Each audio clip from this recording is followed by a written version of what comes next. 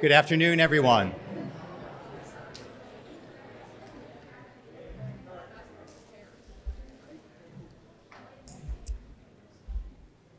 Good afternoon. Welcome to the Fall 2021 Distinguished Biomedical Lecture at Chestnut Hill College. I'm Chris Doherty, Vice President for Academic Affairs and Dean of the Faculty, and I have a few informational items for you before we begin today's event.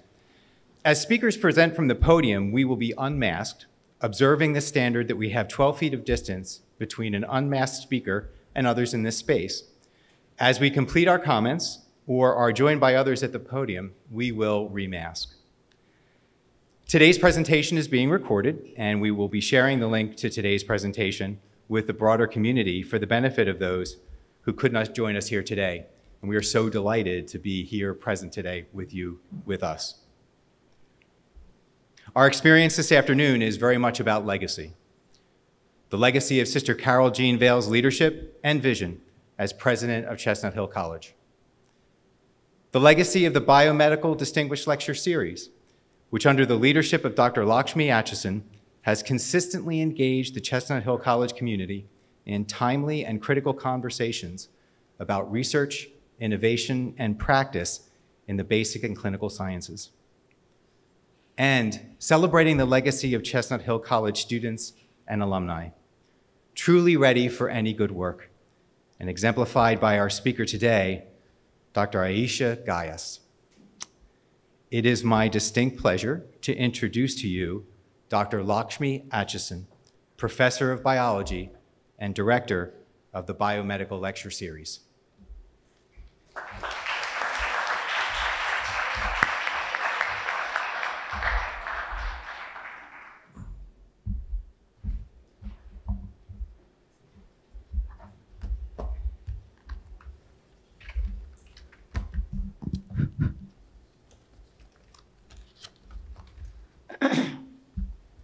I hope I don't cry. Thank you, Chris, for your kind welcome remarks. I greatly appreciate it. Good afternoon, everyone.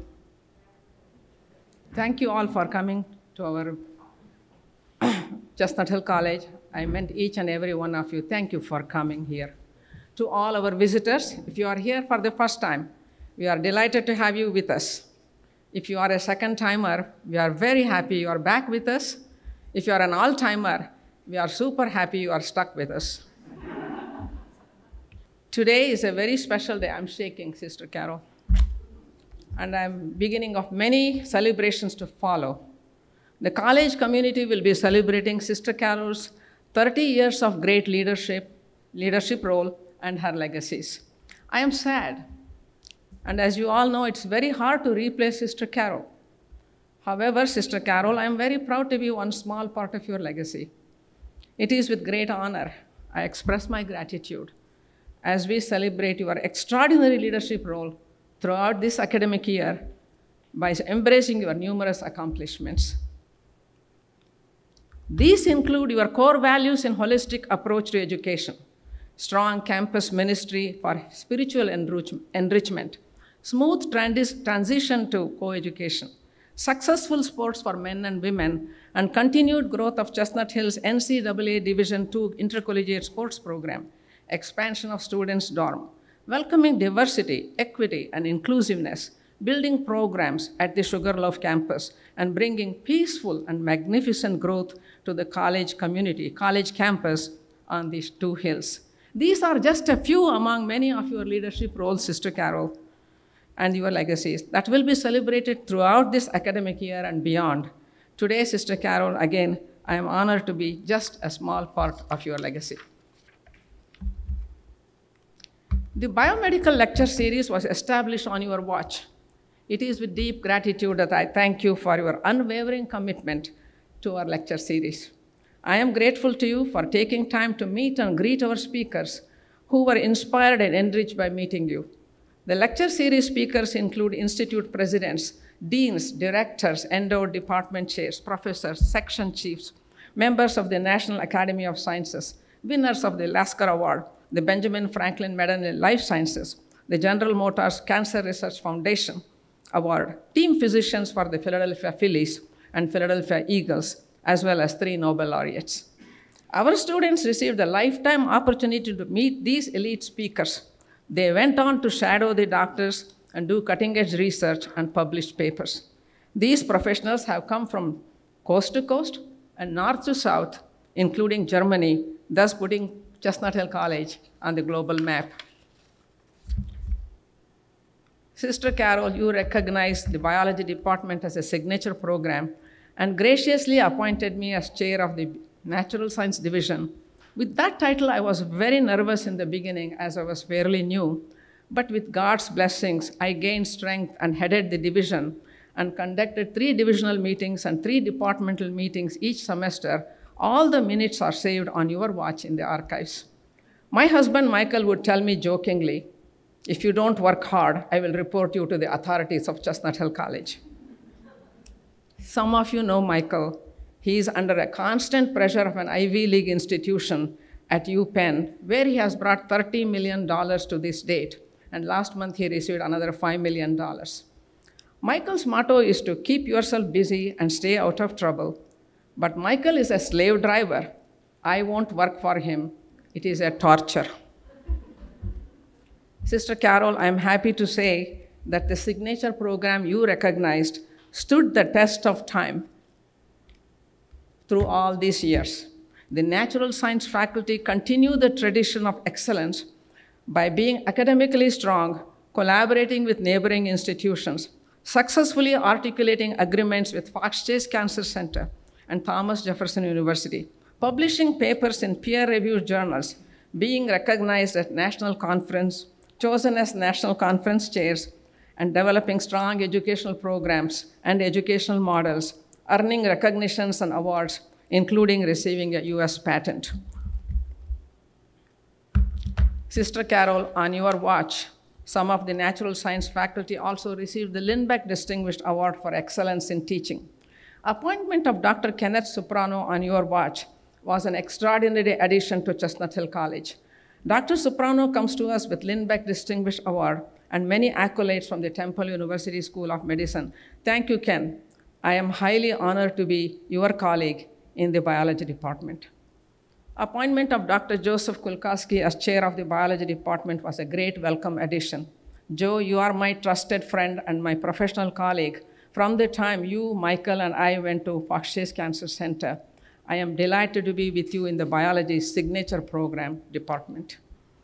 Our students have co-authored scientific papers in leading journals, accepted to graduate and medical programs at prestigious institutions like Purdue University, Temple University School of Medicine, Thomas Jefferson University, University of Pennsylvania, and Yale University.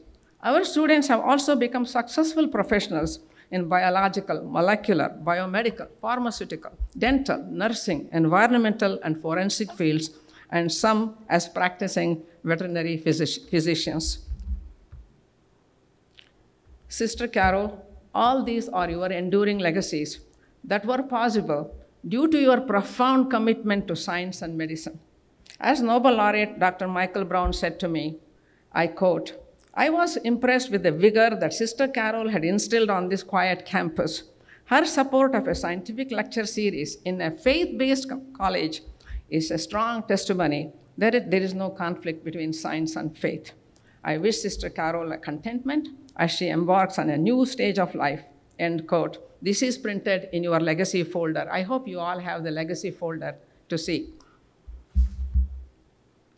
Several of the elite speakers from this picture gallery, this is just a partial gallery, they have sent special wishes to you, Sister Carol, to mark this occasion and to celebrate your leadership and legacies. They are also printed in your legacy folder. Let us have some glimpse of the great memories of the biomedical. I will give few glimpses. As you all know, that pre-pandemic, Dr. Stephen Klasko was here. Very powerful man, but yet very humble and simple. Seen on the far right side is none other than the chair board of directors of Chestnut Hill College, Mrs. Catherine Lockyer Moulton. Will you please give a hand?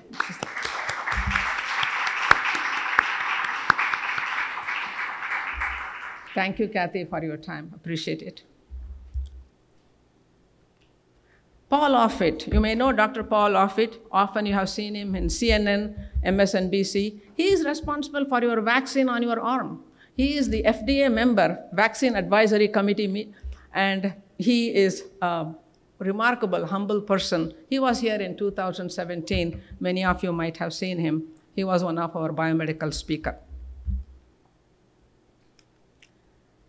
Diane Soprano, I miss her today. She was not able to come. Who does not know Diane Soprano, Dr. Soprano? She is none other than wife of our own beloved Dr. Kenneth Soprano.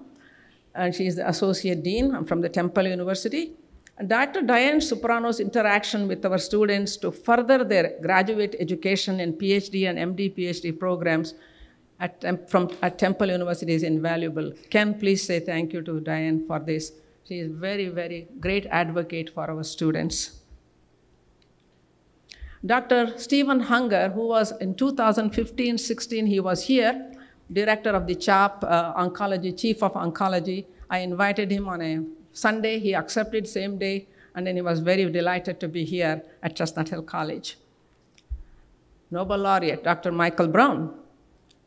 He was the first one to write in the legacy folder as soon as I told Sister Carol about you. He immediately wrote and then sent her the best wishes. Dr. Brown and Goldstein's Nobel work became the basis for statins. Some of you may be taking cholesterol medication, and he was responsible for that cholesterol medication saving millions of lives. Dr. Nobel and Dr. Michael Brown. Michael Segatti. Dr. Michael Segatti, who is the chief of orthopedic surgery, 25th keynote speaker, so many titles, head team physician, a remarkably busy person. When they do surgery, it takes 10 hours for them to finish the surgery. Next day, they come here like nothing happened. They're smiling. How humbling is that?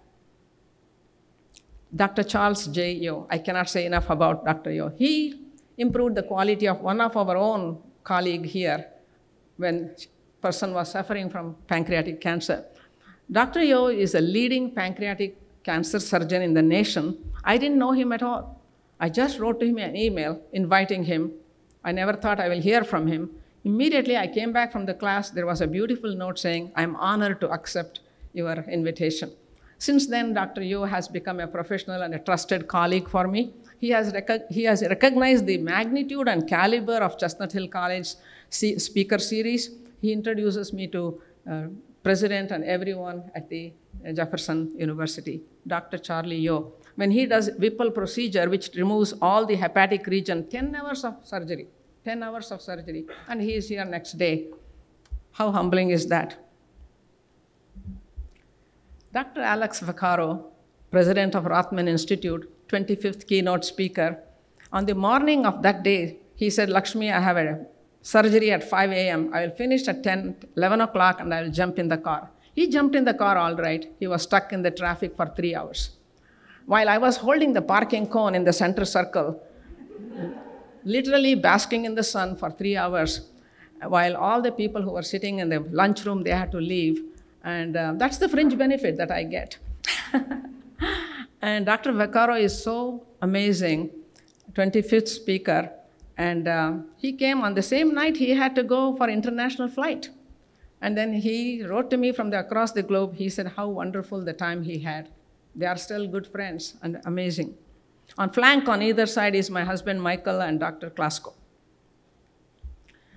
Dr. Dean Kelly, Dean Alan Kelly, Sister Carol. He sends his best wishes to you in the legacy folder along with Michael. I told Michael to come up with a scripture that will fit appropriately who you are, Sister Carol. So Michael came up with that scripture.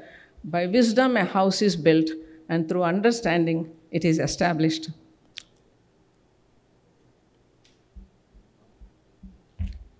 Through knowledge, its rooms are filled with rare and beautiful treasures. How aptly it fits you, Sister Carol. Thank you, Michael. Nobel laureate, Stanley Prusiner. Every student had an opportunity to meet every speaker, and they will sit one-on-one with them and talk to them and interact with them like they are the only ones they have. I had to tell the Nobel laureate, your time is up. How do you say that to Nobel laureate? Michael Brown, Nobel laureate, said, Lakshmi, can I take 5 more minutes? What do I say? No. So it's very humbling when you see such people come. It makes you more humble each day when you meet such people.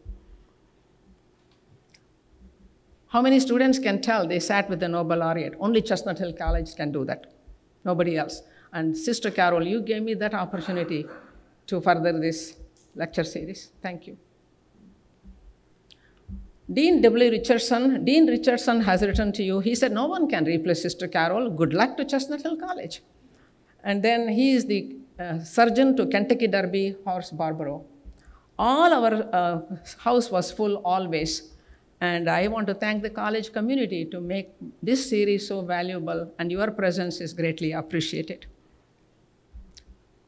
The Nobel laureate, Zur Heisen. I picked him up from the airport. He is jet lagged and he's sitting in my office talking to me. Humble, humble, humble, with great wisdom. He won the Nobel Prize for his discovery of the role of human papillomavirus and thus saving millions of young women. Also, his work laid the groundwork for the vaccine Gardasil. Many young people, you know that. You take that Gardasil, he is responsible for that discovery. I speak to him now and then. His current work, he may get even a second Nobel Prize. I keep telling him that you are going to get a second Nobel Prize. Nobel laureate, he sent the legacy. Best wishes to you, Sister Carol. So Wiley has recognized a student to mark this occasion, to legacy celebration, a small scholarship that will be awarded to a life science student. I thank Wiley publishers for that. My wishful prayer, ladies and gentlemen, the CHC Biomedical Distinguished Lecture Series to become recognized as an endowed series to support our student scholarship. I hope someday it happens. I believe in God. God answers prayers. So one day it will be endowed. Sister Carol, I am honored to serve under your leadership, and I am truly grateful as we celebrate 30 years of your great leadership throughout this academic year, and your enduring legacies forever will remain on this college campus that shines on the 2 hills. I take this opportunity to extend my gratitude with a small token of appreciation with this book, The Lives and Maxims of Some of the History's Wisest People, along with a 120-page journal with a famous quote by Rabindranath Tagore, "We come nearest to the great when we are great in humility," by Rabindranath Tagore.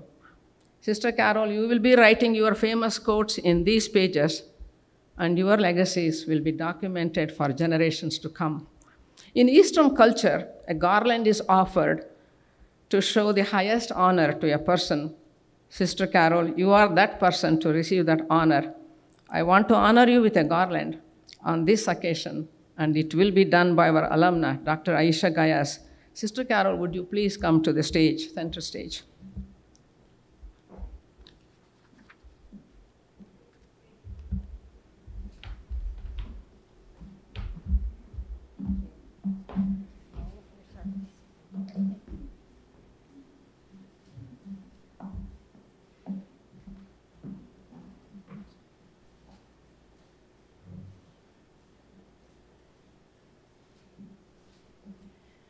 Well, it was an interesting trip. I saw how often my hairstyle changed and how much my weight fluctuated. But seriously, it was easy for me to say yes to this lecture series when Lakshmi first approached me. I have loved science since I was a little girl. I had my first chemistry set, my first microscope, and slides and everything to go with them when I was in elementary school. My parents were very brave, thinking that I would not blow up the house. I continued that love into high school, trying to convince a cousin of mine who was a doctor that he should give me some cancer cells so I could experiment on my guinea pigs to see if I could discover the cure for cancer. He very wisely declined.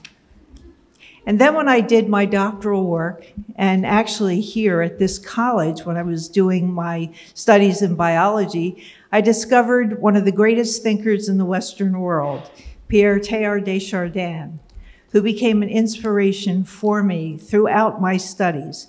and about whom I wrote my dissertation. Why does that matter? Because he's also one of the greatest scientists and an expert in evolution.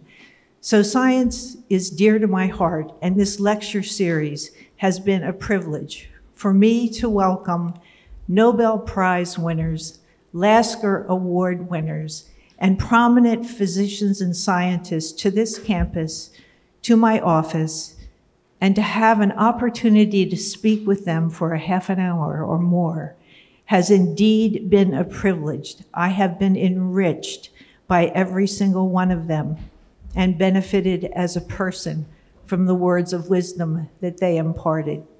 Lakshmi, I want to thank you for all you have done to make this tribute a reality. I was glad that I saw what you prepared last night and not today, because it would be I who would be shedding tears of joy for your kindness and your thoughtfulness. You know, it's one thing to have an idea. We all have ideas. But to stay with it and to persevere for 28 years, 2 lectures a year, has truly been a gift to this college. So thank you very much for honoring me, but the honor for this lecture is all Lakshmi's. Thank you.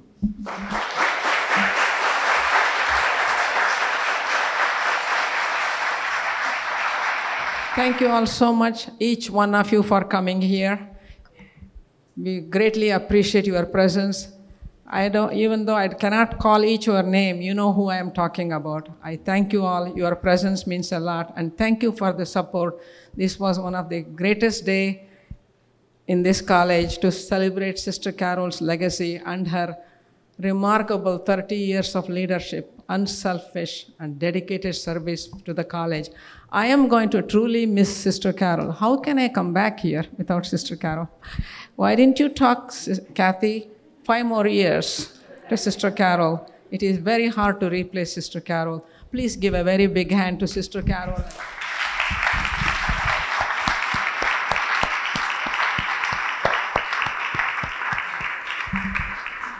Thank you, Aisha. All the best. Please join us for a reception in the rotunda. Thank you, Dr. Christopher Doherty, for arranging this. Everybody is welcome to join the reception. Thank you all very much. Thank you.